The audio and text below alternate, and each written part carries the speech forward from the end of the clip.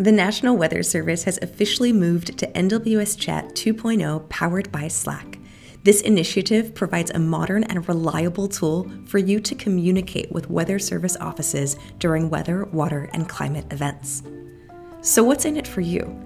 NWSChat 2.0 connects you directly to Weather Service forecasters in real time.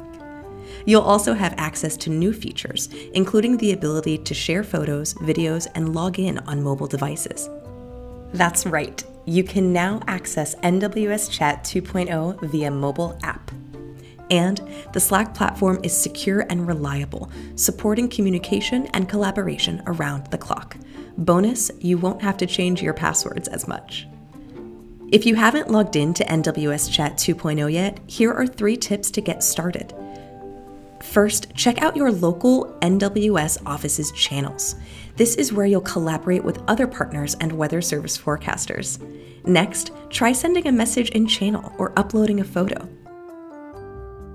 Lastly, search for other offices to keep an eye on weather activity in your area. After joining new channels, you can even configure channel notifications to ensure you never miss a message. I'll see you on NWSChat 2.0.